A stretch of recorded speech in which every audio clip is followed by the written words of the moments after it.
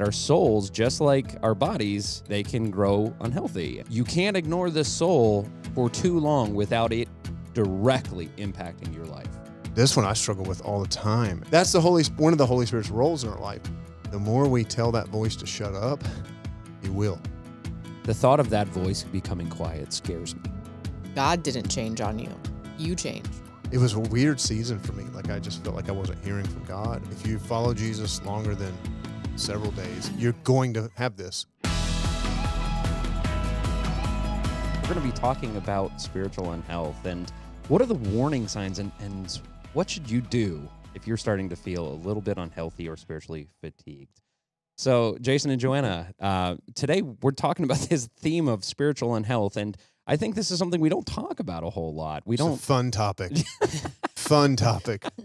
Unhealth. It's everything out there is about physical health. Yeah. Like everything is about physical health and what you eat and what you do to your body and working out and stuff. But we don't talk about the fact that our souls, just like our bodies, they can grow unhealthy, and we should pay attention to that, I think. First thing that we're going to look at is moral confusion. So with moral confusion, this is like when you start to you start to blur the lines. This is when you're blurring the lines of like what's right and wrong. Things that you wouldn't have done before, all of a sudden like become justifying. A little bit. Yeah, it's like that's fine. It's just a little. It's just one time. Mm-hmm. And this is a sign that you may be unhealthy right now. You ought to pay attention. Yeah. This is a good one. This one I struggle with all the time. And I just know, like I know that you know, where it's like, well, I'm past that. I can watch that. I'm past that. I can do that.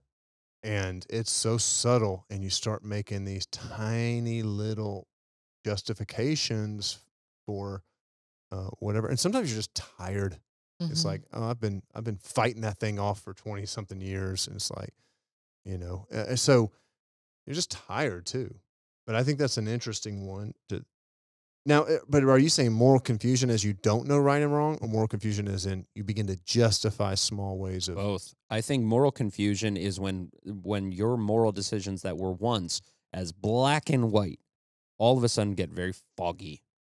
Mm-hmm. I think when we're close to Christ, when we're close to when we're the vine and the branches, when we're connected to the vine, mm-hmm. everything is pretty clear. It's like, and there's a fervor of almost being like, no, I can't do that, or I don't want to do that, or that's. But when we're unhealthy and we become further from Christ, mm-hmm. all of a sudden it's like, meh, mm-hmm. meh. So here's a way I'd say it then, as a litmus or a diagnostic. If the things that once you felt strong conviction around, you no longer find convicting, you should pay attention to that. Something moved. And my guess is it wasn't God. Mm-hmm. So that might be a diagnostic, like the things that you were hyper attuned to early on, like, oh man, I don't want any part of that you've made slow. Well, at least it's not that. When you start to compare what you're doing to the worst as opposed to holiness and to God's, you know what I mean? Like you're not comparing there anymore. You're comparing to what it could be. That's a sign. So, I mean, like, I think that could be helpful to just go, man, are there things that I used to feel conviction around in a godly sense, not mm-hmm. shame, but like what Jesus says in John 16, the Holy Spirit will come in and will convict you according to sin and righteousness and judgment. Mm. And that's a sign of health. Mm-hmm. And because any good coach, if you're doing things that aren't healthy for is going to get in your face and say, you got to cut the candy bars out. Like you literally, that's all you eat all day. So yeah, you're not making, like they're going to tell you that. They're not a good coach if they don't. That's one of the Holy Spirit's roles in our life. Well, like any gentleman, the more we tell that voice to shut up, eventually he will. And the more we tell that voice to shut up, the less we'll be able to recognize it. It becomes a gentle whisper at some point, and it's like, can't hear it anymore. That's a sign. If that doesn't scare you, that scares me. The thought of that voice becoming quiet scares me. Yeah, I mean, it does me too, and you know, scare is a word we don't like to use with God, but I think it's a healthy kind of in awe kind of Hmm. reverent fear in a sense. It should wake us up. Hmm. That should wake us up. Yeah. Well, and you said a moment ago, and I thought it was great. God didn't change on you, Hmm. like you changed. So next thing is this idea of just apathy. So I think spiritual apathy is something where it's like this is spiritual apathy is I don't want to. Mm. Yeah, This is when I don't want to be right. I don't want to be healthy. I yeah, don't care. yeah. Man, I was just reading a book. Um, it's by Sam Chan. It's called Leadership Pain, and he's got this one chapter in there where he talks about he was talking about people in ministry and full time ministry in particular. But he said, man, it's so, but this is true for any follower of Jesus, I believe. But speaking of ministry, he was like, man, it's so easy to be a full time pastor and a part time Christian, and you just lose. You just get apathetic. Like Mhm. you just do it all for whatever. And it's so easy. I would say that's the case for any followers of Jesus. You know, again, it's kind of the show thing.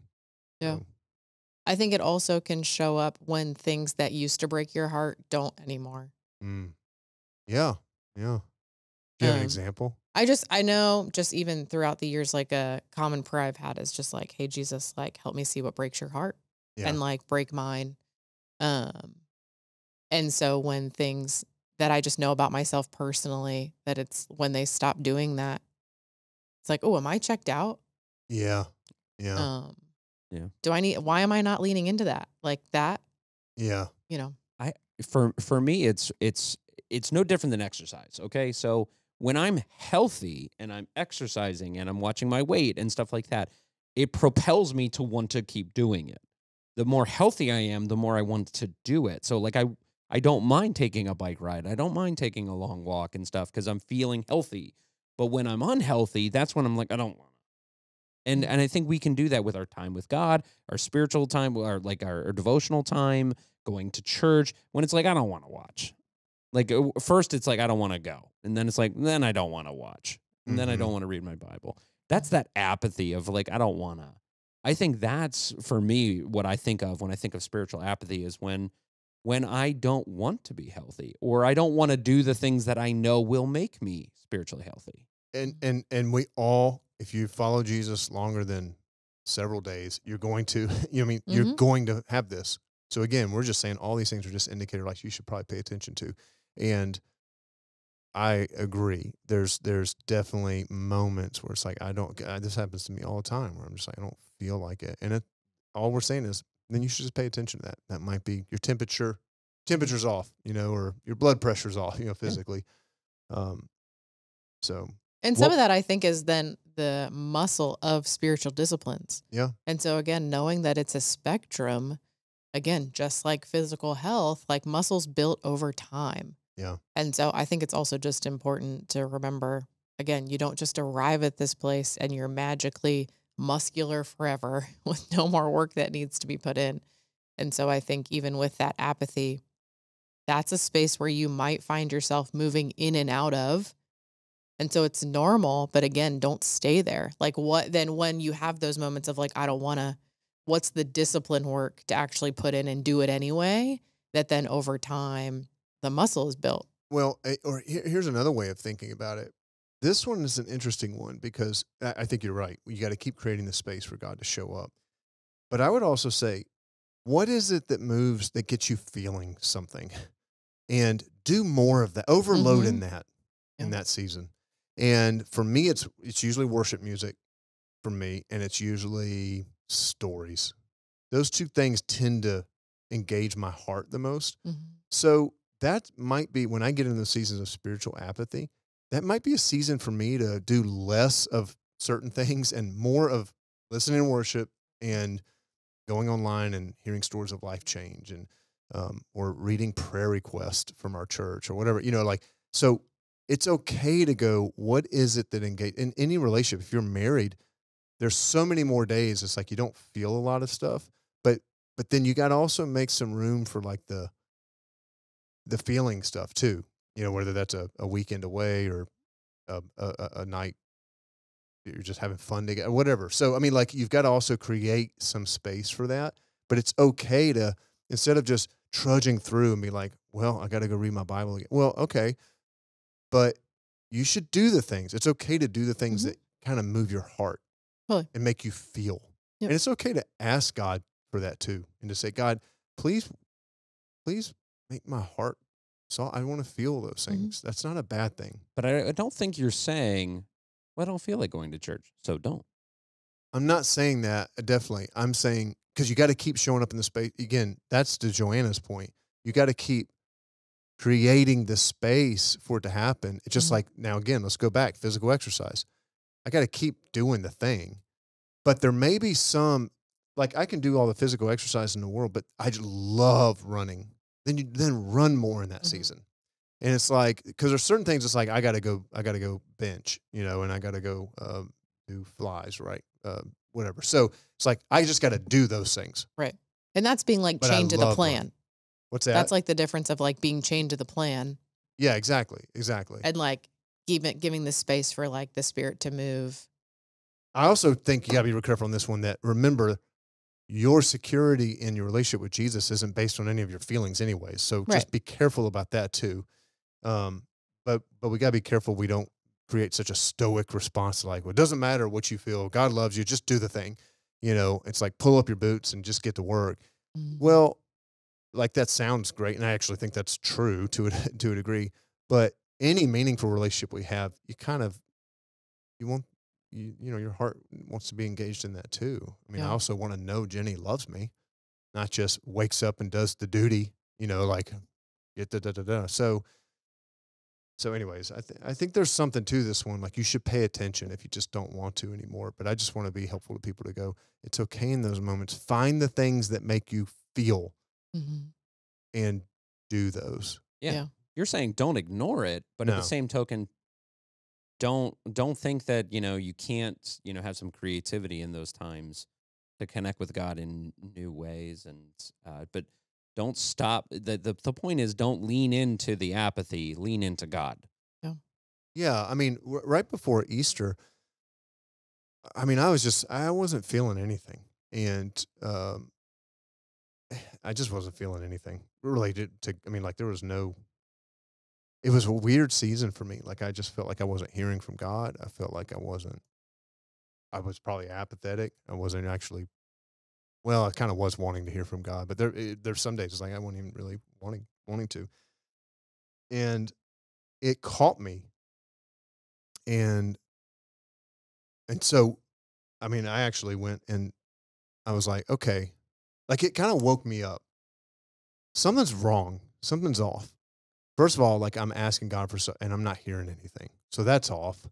And then I don't feel anything. So that's kind of off. It's like all these little warning lights, right? Mhm. I found myself angry, having imaginary conversations with people in my head. So that's kind of off. There's your emotions, that you're talking about. So, I mean, like, the first place I started was, you know, God, is there sin that I'm holding on to? Honestly, I haven't asked you that in a long time. So there's a little bit of an indicator light as well. But is there anything David said in the Psalms, search me, search my heart, know my anxious thoughts? That's I didn't want to pray that prayer because it just sounds so stupid, right? Because you kind of know, I think he's going to reveal some things, which is your clue. You know what I mean? It's like, there you go. But anyways, and, and then I literally, physically got on my knees multiple times. And I don't do that all the time. But that was more of a physical posture in that season to go, something's off here. Mhm.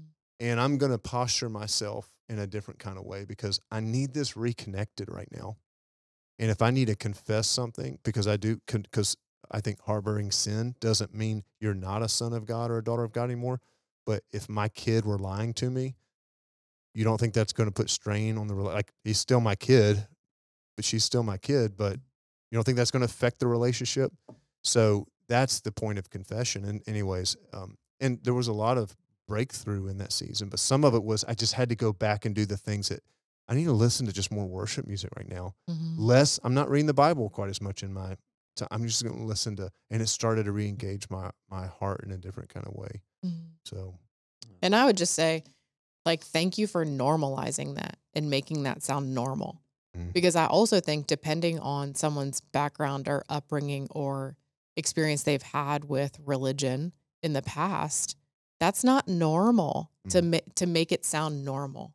And Yeah. so again, like, even in our relationship with Jesus, he didn't just ask us to arrive and be done and like building relationship. And so, like any other relationship, it ebbs and flows. And like, God knows that and Yeah. makes it okay. And he isn't the thing that changes. Um, and so anyway, I would just say thank you for normalizing that, because I think a lot of people need to be reminded that there's not a finish line to this. Mm-mm. It's a relationship. And that's okay. It's a relationship. Yeah. Yeah. And what I didn't hear you say is, but for 6 months before that moment, you had ignored your spiritual health. Like, my point is, don't view that as like, there wasn't an indicator that, you had ignored in your story. You hadn't ignored your spiritual health for 6 months, got there and we're like, I don't know what happened. Right. We're not saying that either. Yeah. Like, because I do think that you have to do the work. Yes. You have to put in the spiritual reps. You have to put in, because if I just leave it up to what my desires are, Yes. like we don't want to put our spiritual journey and our spiritual disciplines based on our spiritual desire or our desires for the moment, because my desires for the moment are very human. Yeah. Jesus tells a parable about two sons at one point, and he said, look, these two sons were both given instructions. Do this. And if your dad tells you to do it, you need to obey, right? And one son's like, I'll do it, Dad. I can't wait. Golly, you're the best. And guess what? He doesn't do it. The other son's like, are you kidding me? I'm not doing that. And then a little bit of time goes by and he goes and does it. And Jesus says, which one is righteous? And it's the one who didn't want to, whose attitude was horrible, but he faithfully obeyed. And I think that's a little bit what you're getting at, Chad. It's like, no, there's times in relationship, because he's the king and I'm not. And he is my heavenly Father no, he appointed me and chose. And so I don't want to be too bad. Mm-hmm. So like, I'm going to submit and surrender and obey. But he's so beautiful in the sense that but he underneath that, there's also the prodigal son story. And there's also you are my dearly loved son, in whom I'm well pleased. And, there's all that too. And you want that living side by side. Yeah. And I would also just say to anyone listening who is back for the first time in a long time in their relationship with Jesus, there's also not too much time that has passed that you can't find yourself back in relationship with him. And so, like, I even know there's parts of my story in just like years where like it wasn't a priority. And it's like not too far gone, right? It's like you just start showing up. Yeah. It's good. And I think that that's good. And it's good to be reminded of that. Yeah, it's great. Last, Joanna, you hinted at this, and I'd love to hear your voice on this, is lack of compassion. When things stop breaking your heart. Mm-hmm. So tell us about that. Yeah, I think that can be another warning sign. And I think it has a little bit of that like empathy. It has a little bit of that disconnected. But then I think it's also that lack of action, or like that lack of doing something with it.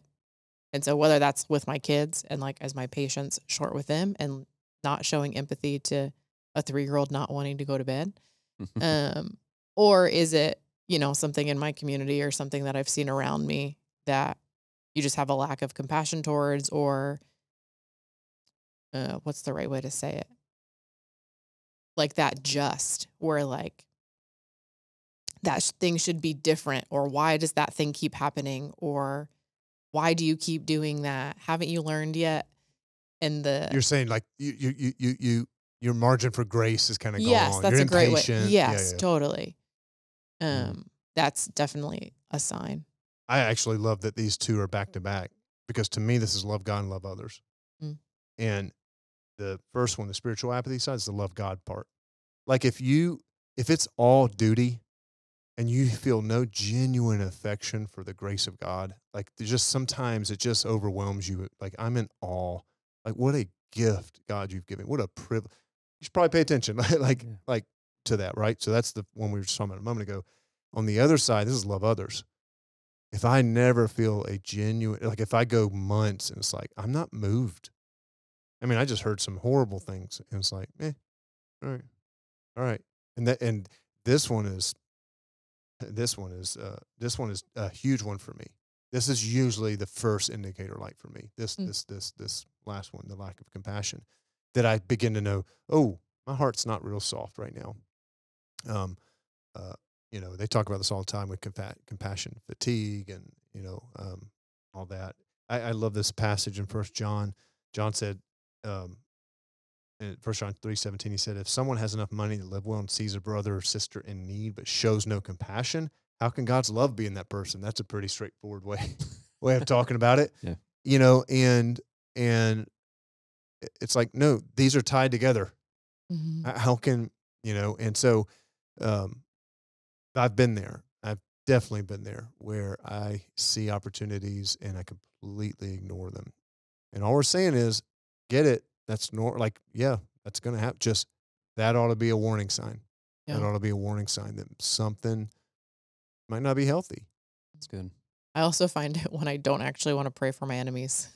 Ah, Or, like Yeah. an enemy is such like a Yeah. Someone who strong wronged word, you. but you Yeah. know what I Yeah. mean? Where it's Yeah. also just like, oh man, God, show me who I should pray for. Like Yeah. that's usually a moment where I need to be reminded of that.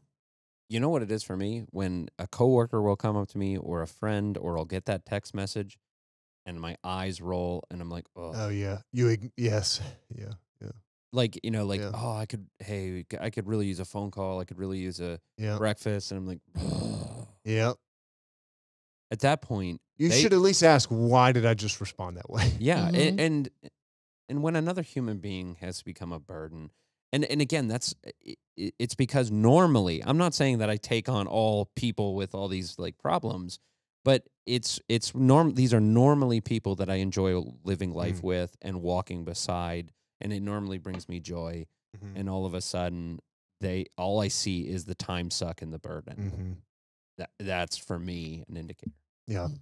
It's like, oh, normally I like when I see that person coming up to me in the hall, but now all of a sudden I'm like, Mm-hmm. so. Lastly, what are the steps back to health and how do you stay there? Yeah, for me, I just taking inventory. Mm. So I know we mentioned that even a couple of times, but even asking the question like, "Ooh, why did I just react that way?" Or "Ooh, what's causing that thing?" So for me, it's always take inventory, and then usually I have to do I have to pray whether I do in that moment or not. Right, talk to God. Yeah. And then usually, how do I talk to someone I trust about it? That's good. I'm not wired to figure it out on my own, and so yeah, somewhere between a relationship with God and relationship with others. Mm. Yeah. I would encourage you to start, and I'd encourage you to start where I started a few weeks ago when I was at a place where it was a difficult season, which is, I think a great prayer to get in the habit of praying is search my heart and know my anxious thought. Like basically, God, continually just asking God, show me, where am I not connected? So you learn the pattern of asking God, but also the pattern of self-awareness. You mentioned, Joanna, just, I don't think you said being curious, but always just asking questions about why you're doing and feeling the things that you are. And most of the time we just ignore those. So to me, the starting point is always bringing our lives before the Spirit of God and saying, um, I want to see myself like you see me. I want to I want to be connect. I want to be connected to the vine, Jesus, as you say that's your desire for me. I want to bear good fruit. It just starts there of just stating your intentions to God and saying, God, I don't want to be healthy. I want to bear good fruit. I don't want to be unhealthy. So when there are things, and God, I am going to drift into these things. That is I hope we're Mhm. kind of normalizing it, saying Yeah. that's going to happen like any relationship. God, make me quick to see it, Mhm. quick to repent, and quick to get reconnected where I need reconnected. Um, So, I mean, that's where I would start. I think for me, it's doing the opposite of what these things are. I think it's leaning into sometimes, when you are feeling a lack of compassion, I think it's time to act compassionately and fight that urge to view people as a burden. And I think when you're disconnected from others, you might need people in your life right now. And I do think there's something to be said about when you to lean into figuring it out. Mm. Don't ignore it. I'd say the biggest thing for me is when I have these feelings, what I want to do is ignore them and keep going. But it's almost like if you have a heart condition and there's warning signs, the worst thing you can do is ignore it. Mhm. Yeah. Like the point is, there's lots of ways to find healing and growth and spiritual health. But the worst thing in the world, the only thing you shouldn't do, is ignore it. Yeah. The only thing you shouldn't do is just say it's all fine. Yeah, that's really good.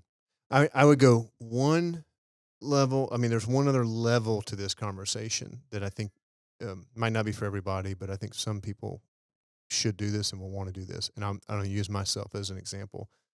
In that season I was describing a moment ago that I was just feeling kind of dry. There was also a lot of other things happening in that moment, relationally, and just they were very heavy. And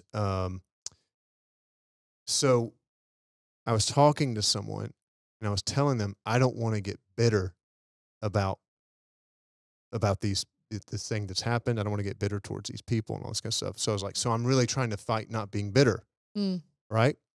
And what they challenged me with is they said, well, the way you can go about that is two different ways. You just choose not to get bitter. You try to make your choice, yada, yada.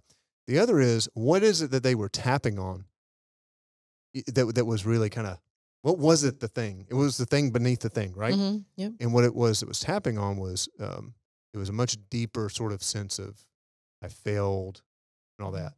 And that's what I was kind of believing in that moment and all that. So they were like, that's what you need to take before Jesus. It's not bitterness. Mhm. If you don't want to get bitter, you need to take that thing that you need healed, that it exposed, kind of like, man, I feel like a failure. Let him speak into that. Mhm. Because if he heals that, you won't get bitter because you're getting the thing healed. Yeah. You're getting the thing beneath the thing. So again, that's next level a little bit, but usually all I'm trying to say is whatever the signs of unhealth might be, they're probably pointing, just ask, and why is it that I feel this level of anger? Mhm. Why is it that I feel like keep digging and let Yeah. Jesus dig up the roots so that the fruit, is good fruit. And that's work towards long-term health, Yeah. not just temporary health Yep. or like temporary feeling better. It is interesting too. I think the other thing that's really good to just talk to God about is to help him build you help him. One of the things I think is good to talk to God about too is just have him help you build foundation. Like, what are places you need help building foundation in? And it's interesting. So Matthew 7, I mean, it says, anyone who listens to my teachings and follows it is wise, like a person who builds a house on solid rock, right? So what parts, God, like aren't built on solid rock? Like, how can you help me do that? Yeah. So though the rain comes and torrents and floodwaters rise and the winds beat against the house, it won't collapse because it's built on bedrock. But anyone who hears my teaching and doesn't obey it is foolish, like a person who builds a house on sand. When it rains and the floods come, the winds beat against the house and it will collapse with a mighty crash. And so I think too, some of these spaces with spiritual health, again, because it's a process, there might be things that have happened to you or seasons that you've lived through that it knocks you off the spiritual health because of circumstances or things that you've dealt with. And so again, the thing beneath the thing is like, go heal that. Like, go build foundation in your worth. Go build, like, that comes from God, that then when the flood comes again, or, the thing that like trips you up again comes, your foundation is thicker and more secure. And so I think that's even just something personally I've been working on lately, is like, there's just this thing. And so I started seeing a counselor about it. And it's like, hey, like, there's this thing that I just keep getting tripped up on. Can you help me understand why? And so she's helped me find the thing beneath the thing. And I'm also just realizing like I don't have a lot of foundation or muscle built in this area. And so anyway, like talk to God about that. Like he wants to help me build foundation in that. And be reminded that like he is the one that can help and that I don't have to do it on my own. What I love about that is when you see these signs of unhealth, these are a gift. These are a gift. Your fever is a gift because your fever is telling you your body's trying to fight something. You know, your blood pressure, if I find out, it's a gift to know that because now I can have, there's no shame in this. Don't carry this around as a shame. Consider it God's trying to get your attention because he loves you. He loves you so much. He wants to heal those things in you. He wants to restore a relationship and all that. So anyways, just keep that in mind. That's great. So as we close this episode, remember that, you know, your spiritual health is just as important as your physical health. So you can't ignore it. You got to pay attention. If you enjoyed this episode of the Live a Change podcast, make sure you like, share, subscribe, and leave comments. And as always, now that your life changed by Christ, make sure you live that change out.